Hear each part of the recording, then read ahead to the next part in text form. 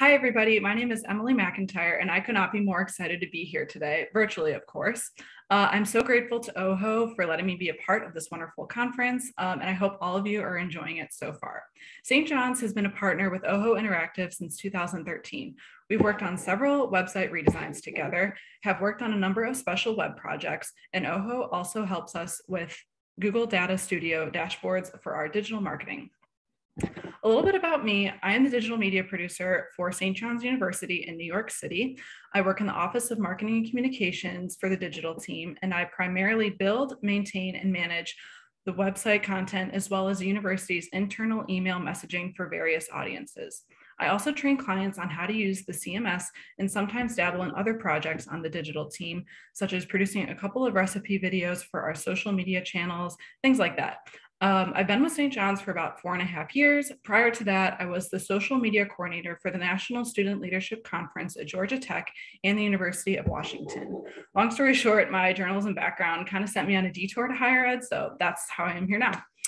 Everywhere I've worked, I've brought my passion and mantra of putting human connection at the forefront of digital communication. I've applied it in many different ways, one of them being pushing for more accessible digital content, and that includes captioning audiovisual content. It seems like such a small thing, but it has totally transformed the way we communicate and how we consume what's happening on the screen in front of us. You might think, nah, not my organization, not my company, we're good. But that very mindset is blocking out hundreds, if not thousands, of people who just scrolled past your TikTok, exited out of your YouTube video, or checked out of your live stream simply because you didn't invest in captioning. I don't want that to happen, so let me help you out. From a young age, I have learned the importance of accessibility, long before I even really knew what it was about. My deaf grandmother relied on her notepad and pen everywhere she went, and instead of going to the movie theater where they didn't have subtitles, we would bring Taco Bell to her room at the nursing home for movie night, with subtitles, of course. In second grade, my class learned the Pledge of Allegiance in sign language because our teacher had a son who was deaf. In college, I became friends with a girl who had a cochlear implant and was hard of hearing. Beyond the deaf and hard of hearing community, I wrote a feature story for Ohio University's campus magazine about 3 individuals with disabilities and how the university did and did not accommodate them. At St. John's, our digital team is diligent about publishing content that is ADA compliant. So a few years ago, I proposed captioning our YouTube videos, but was met with a mix of positivity and hesitance. In a nutshell, I was told we wouldn't be able to immediately budget for a third-party service to do that. So the solution was kind of simple. I volunteered to manually do it myself on YouTube Studio. My colleagues kind of laughed at me and thought I was crazy, but the truth is I really wanted to do it. And I explained that transcribing is kind of in my blood as a former journalist, and if there's any other fellow journalists out there, former fellow journalists, I'm sure you can relate all too well. And I thought, at least for a little while, it would open up our budget to focusing on other bigger priorities. Because my main focus was going to be YouTube, the video producers and I worked together to come up with learning, the ins and outs of the captioning tool on YouTube Studio. Once we did that, we came up with a captioning process for videos that were already on our university's channel. Because I would be doing this in addition to my other day-to-day responsibilities, time management and planning were key. Before even touching YouTube Studio, though, I requested the final scripts or copy of the videos in advance first. This was a super important step in the process to ensure proper spelling and grammar, especially regarding names of students, faculty, guest speakers, and that sort. After that, I considered the actual components of the captions. If music was going to be added to the video or already added in, the style of music needed to be indicated in brackets. If there was a narrator, that needed to be indicated in parentheses, and the same goes for switching speakers.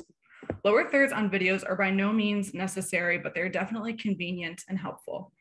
Once all of this was in place, all I had to do was go into YouTube Studio and caption away. Once we got into a groove, our web and video teams collaborated on developing a more finalized marketing and communications captioning policy and workflow. We shared it with the account directors, who then shared it with their clients, and the work, however, at that point was far from done after that. Incorporating this step into our video project requests took a lot of cooperation and extra communication from everyone, but it was definitely worth it. So where does that leave us now? I'm excited to say I no longer have to manually caption our videos because we've budgeted for a captioning service called Rev. If the video is produced in-house by us, we pay. If a client brings a video to us, they pay. And I would say it's been pretty evenly split. We've made significant strides in that our account directors don't need to be reminded anymore that videos need to be captioned. And now we also caption all of our, or at least most of our social media content as often as we can. That includes TikTok, Instagram Reels, and things like that.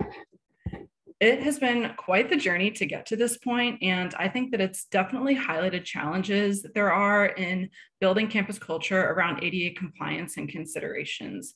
One of the biggest takeaways that I can leave you with today is that it can be incredibly tough to persuade people to invest in captioning, especially because it's not necessarily something that everyone directly benefits from. The good news, though, is that at some point you will receive positive feedback. And when you do, I'm telling you, it will shift your whole perspective.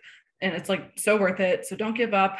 And one last thing, if you do decide to invest in captioning, and especially if you're doing it manually like I did, I highly recommend investing in some high quality audio equipment as well as mics, because your ears, your patience, and your rewind button will definitely thank you. Lastly, I'll be sticking around in the chat window for a bit, so feel free to reach me there with any questions or comments. If not, you can always reach me at my email address, which is emjmacdigital@gmail.com. That's mjmacdigital@gmail.com. Or you can hit me up on LinkedIn at Emily J. McIntyre. Thank you so much for everyone for tuning in, and have an awesome day.